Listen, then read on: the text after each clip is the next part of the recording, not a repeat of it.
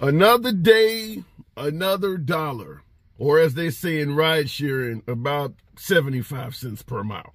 What up, folks? Once again, it is indeed your boy Tim with another ride sharing video, which is what I often state before coming to you with content in regards to the ride sharing world. Many of you folks who regularly watch my content in regards to ride sharing videos may have noticed that the videos I put out are a bit more few and far between. Fact is, I believe I have been shadow banned.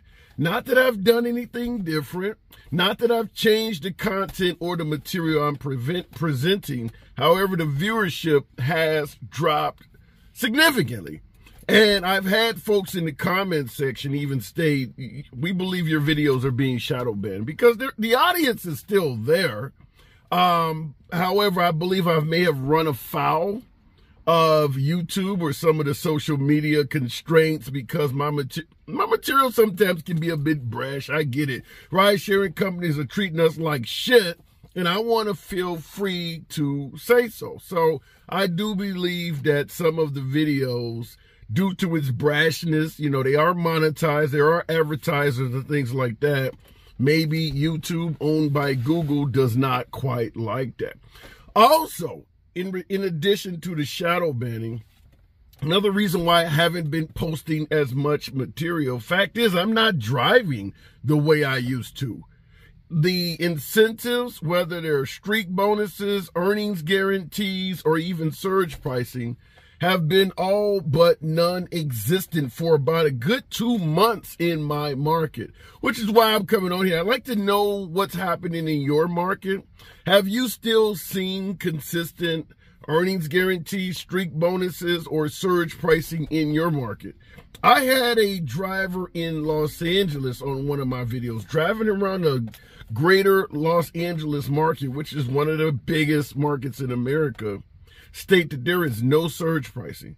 Had a video I posted not long ago of drivers in Las Vegas, another fairly large market, suggesting that during a Beyonce concert, they believe they got ripped off because bringing folks home from a sold-out concert like Beyonce, there was no surge pricing. So it's clear that the ride-sharing companies are still seeking additional avenues to continue to pay drivers less.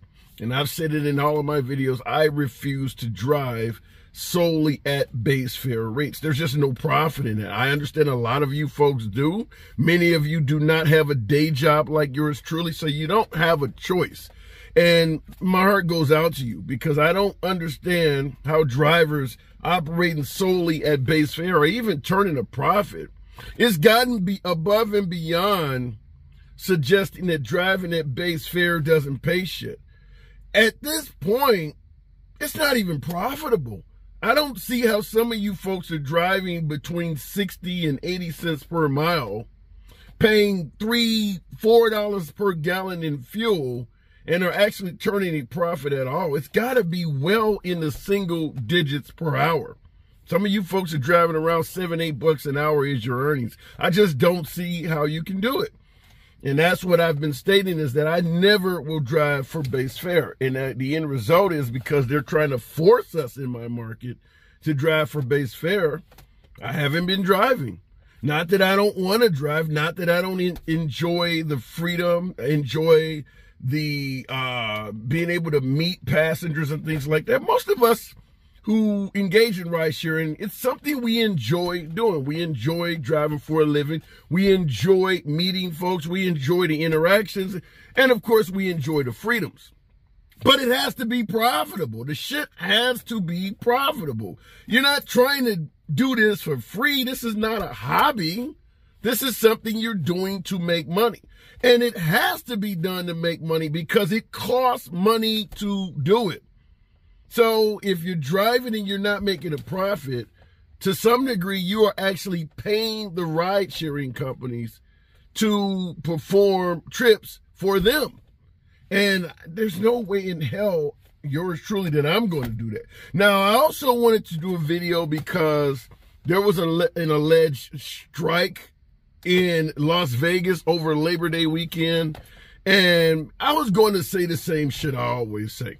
There's not enough unity in ride sharing, and I, to this day, have never heard of a single ride sharing strike that culminated in any benefits for the drivers. I covered a bunch of them.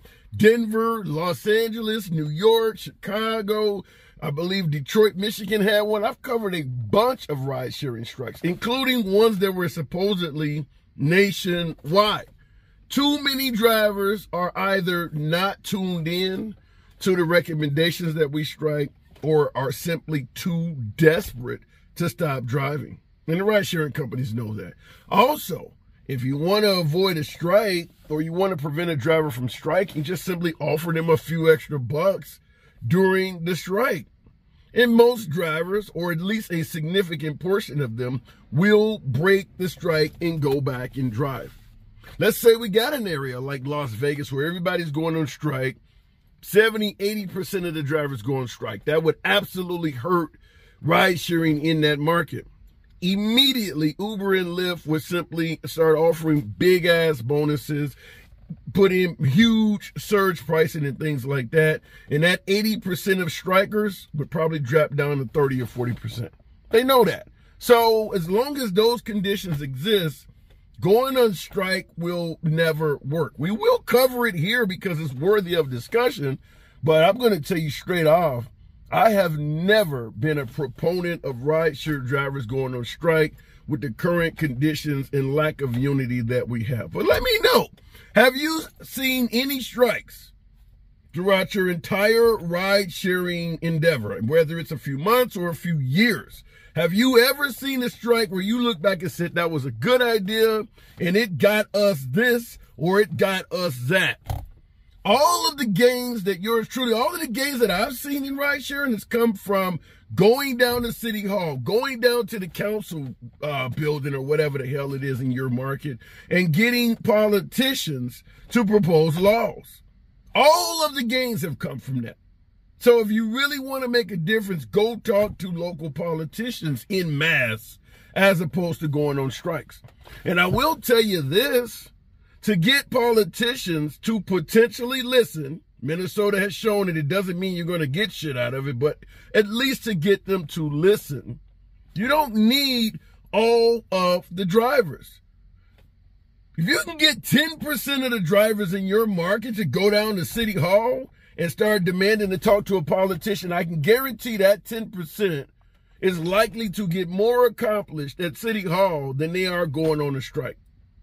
Just 10% of them, that many people, few hundred people going down to City Hall can get a hell of a lot more accomplished than taking 10% of drivers out of the driving pool.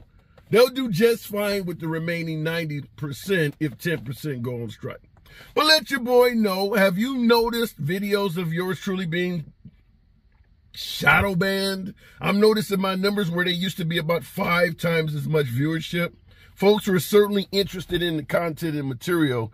I'm getting about 1/5 the viewers. I do understand I'm not the only guy that's slowly getting out of the ride sharing business. I know a hell of a lot of you folks are too. But even folks who formerly drove were telling me constantly they still watch the videos.